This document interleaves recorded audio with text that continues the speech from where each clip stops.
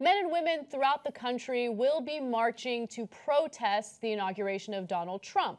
It's referred to as the Women's March, and it will not only take place on Inauguration Day, but the Saturday after. People are still planning on getting together in various cities throughout the U.S. Now, interestingly enough, police have decided that while they will wear their body cams, they will not turn their body cams on as they're policing these protests. Now, there is an interesting twisty twist to the story.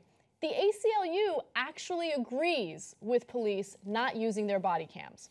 Now, let's see why. From the very beginning, the question about body cameras is, will they actually be serving as an oversight mechanism to help reduce abuse by police officers, or are they going to become just another surveillance tool that serves the interests of law enforcement? Now, that is actually an ACLU policy analyst, a senior policy analyst. And so the ACLU is trying to balance the issue of, holding cops accountable for their actions and people's privacy. Yeah, so the ACLU is super important, and I agree with them on at least 80% of the issues. And on the issues I agree with them, I think it's critical that they're around and do the good work that they do. But I do believe that sometimes they go overboard. So I think this is one of them. They're overthinking it. No, the main problem isn't that they're like, oh, you're at the Trump inauguration and protesting. Like, people, they're out in public, right? The main problem is if cops do something to the protesters. Like, there's a reason why we have body cams, and if you turn them off, that lets the cops know, go house. You think the cops want to turn it off because they're concerned about your civil liberties? No, they want to turn it off because it's going to be hard. They think it's going to be hard, to be fair to them, hard to control the crowd. And so sometimes they're going to have to, go a little further to control the crowd, they think, and they don't want you to see that. ACLU, you're way overthinking this. So, by the way, the other things they go overboard on is they think, oh, it's money in politics is freedom. You should be free to bribe politicians. It's a freedom of speech thing. Freedom of speech. Yeah, no, which it's of not. course we it's disagree with. Preposterous. Okay, so let me give you a little tidbit of info that might change your mind, okay? Because I was 100% with you until I heard this part of it, okay? Go. One danger is that police can run images obtained during a peaceful protest through facial recognition software, so they could identify nearly everyone who attended.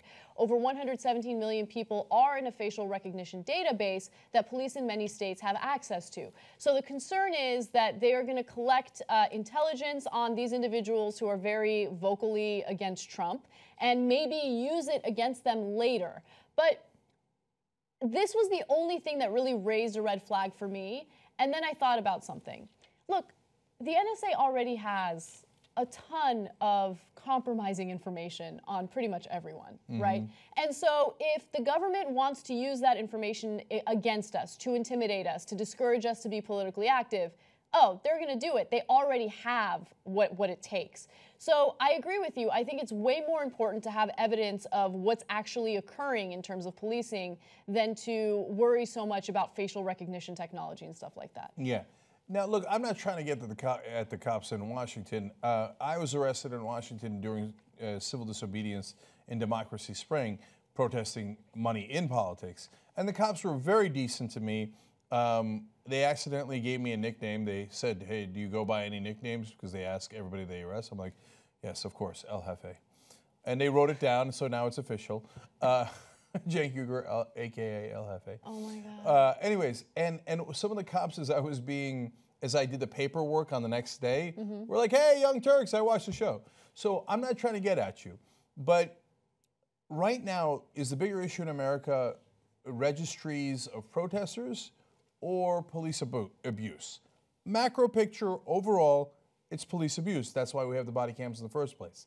If the bigger issue becomes police surveilling us through those body cameras, well, then that's a new fact pattern, and then we'll have to reconsider. But that's not where we are today. So that's why I wouldn't turn them off. And the second part of this is that I feel like Trump's already in our heads. Like, people are already starting to wig out, like, but what if he takes the videos? First of all, he's not that competent, right? Like, oh my God, assign someone to figure out who came to the protest? It'll take months for him to do that, right? Anyway, but in all seriousness, like, everybody's paranoid. And I'm not saying that Trump's not going to do bad things, but in fact, we have watchdog journalists who are ready to share that with you, to figure it out and to reveal it.